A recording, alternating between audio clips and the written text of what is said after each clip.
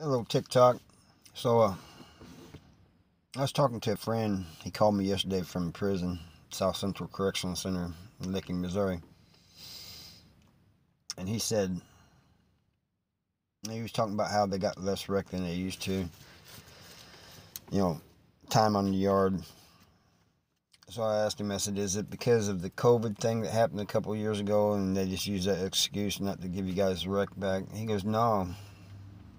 He goes, well, that might be part of it. He said, but the main reason is the lack of staff. He said, at least here they're short by 20, 25 staff members. He said there's officers are pulling 12-hour shifts now instead of 8. And I got thinking, well, if the Missouri Department of Corrections would pay their officers more, maybe they would,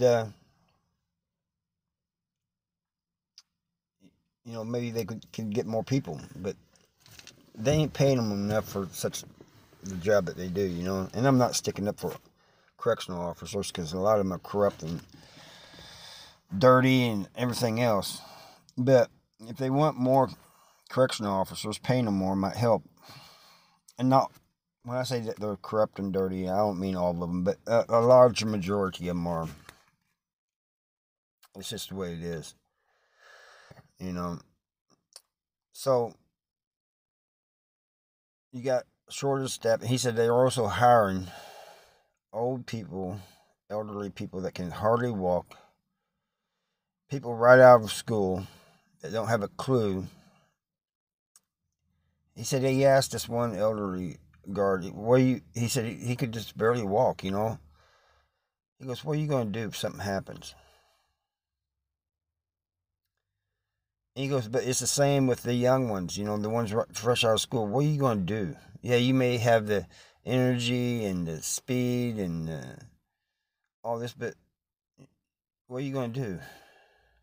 He's right. They shouldn't be hiring people straight out of school.